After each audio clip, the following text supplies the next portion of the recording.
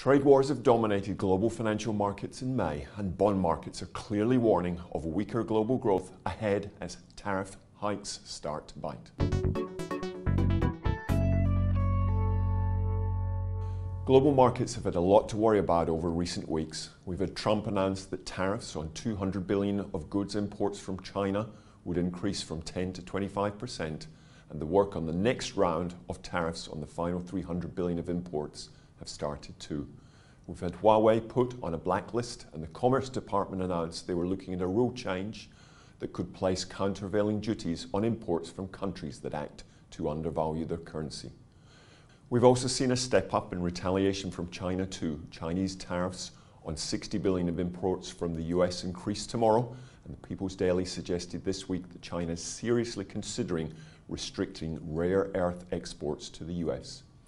Rare earth elements such as lanthanum and neodymium are used in a host of complex electronic goods such as smartphones, night vision goggles, guidance systems, and China has become the dominant supplier of these rare elements to the rest of the world. As we move into June with a G20 meeting at the end of the month, which is supposed to see Trump and Xi sit down to talk trade, these increased signs of aggression from both leaders has left equity markets unsettled. The S&P 500 is set to finish the month down around 5%, and China's Shanghai index close to 7%. Concerns about global growth have driven US 10-year yields down to the lowest seen since September 2017, and copper is back on the lows for the year. If Fed Vice Chair Clarida is a fair reflection of the views within the FOMC, then it appears the board is watching trade developments closely. In Q&A after a speech to market participants in New York Thursday, he commented that if incoming data were to indicate that global economic and financial developments present a material downside risk, then these are developments that the committee would take into account in assessing the appropriate stance for monetary policy.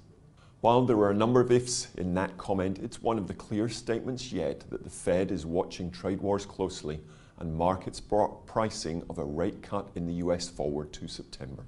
Despite this, a widely watched measure of the US dollar is at two-year highs, and that's despite Trump facing more political pressure at home after special counsel Mueller's statement earlier in the week.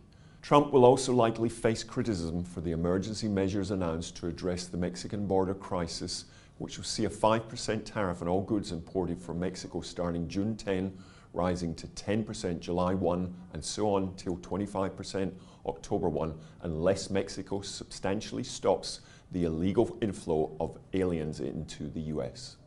Back in Australia, the RBA outlook remains the key talking point. Westpac was the first major bank to forecast a cash rate below 1%.